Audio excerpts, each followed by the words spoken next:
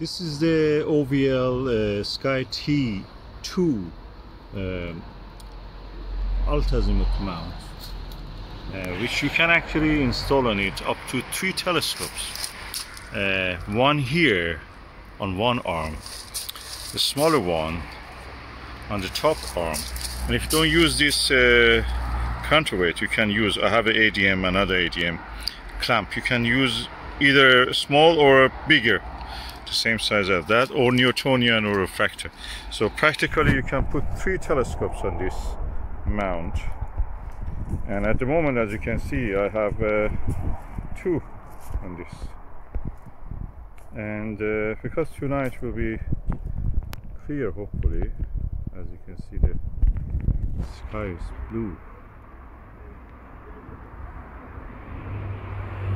So we can actually see, I'm going to observe the planet Jupiter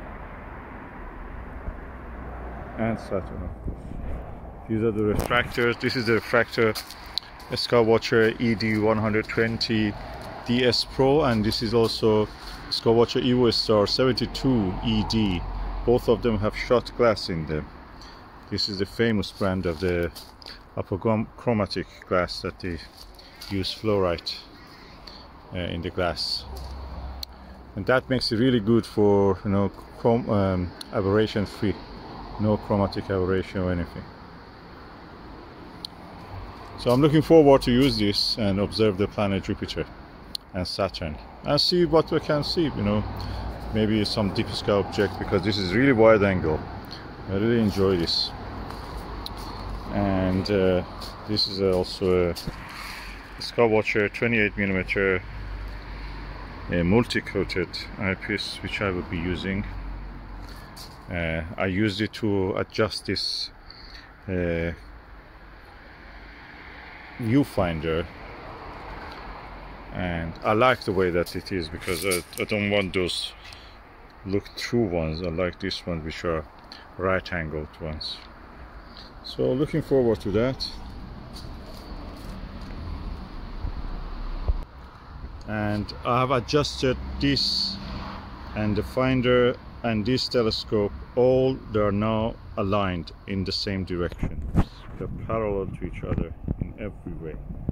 So that means that you can observe the same object in this, find it in the finder scope, of course, observe it in this and observe it in that. Or if I want, I can observe something else with that. I have to just change the direction of that. Be independent. There are screws here you can actually make it independent. And unlike other mounts, like I don't know, Rowan AZ75, this mount has slow motion control, which is a bonus. Anything with this slow motion control in this range, mechanical range, will be around more than 1,000 pounds. So you can have this for around 200-300 pounds maximum. Really good value, and China has made it really good value. I think this is one of the best mounts everybody can buy.